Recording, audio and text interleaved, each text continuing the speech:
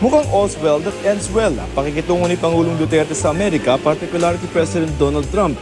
Mula sa bilateral meeting ng dalawa kahapon, nagkasundo silang panatilihing masigla at malakas ang alyansa, lalo na ang tungkol sa defense at security, na minsang ginusto sanang tapusin na ni Duterte. But you see, the Philippine President reiterated that the Philippine-US alliance has always been very strong and very important.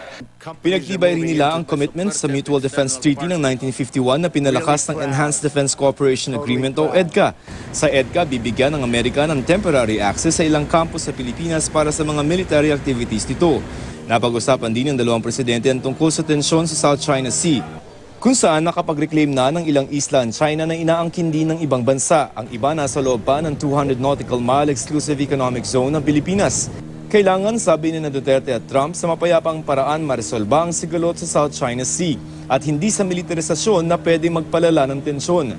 Sa bilateral meeting ni Duterte kay Chinese President Xi Jinping sa Vietnam, pinawi ng China ang pangamba ng ASEAN sa ginagawa nila sa South China Sea. Tiniyak ng China na di nito pipigilan ang freedom of navigation sa lugar.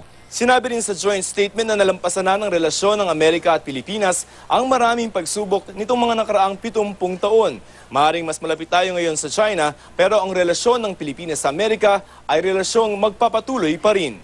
Kinundi na rin ni Duterte at Trump ang mga nuclear test sa North Korea at ang pagkakaroon ng nuclear weapons at missile development nito. Dapat daw baklasin na ito ng North Korea. Pinag-usapan din ng dalawa tungkol sa human rights at ang kahalagahan ng karapatang pantao at dignidad ng buhay.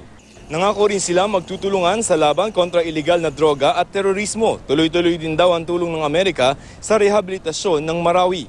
Pero di sinipot ni Trump ang ASEAN East Asia Summit na dahilan kung bakit nag-extend siya ng isang araw sa Pilipinas. Mula sa lunch kasama ang mga heads of state sa PICC, nagdesisyon daw si Trump na umuwi na dahil delayed ang mga schedule.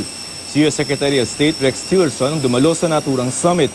Pasado alas 3 nang lumipad si Trump ang ASEAN East Asia Summit, nag-umpisa halos alas 3:30 ng hapon.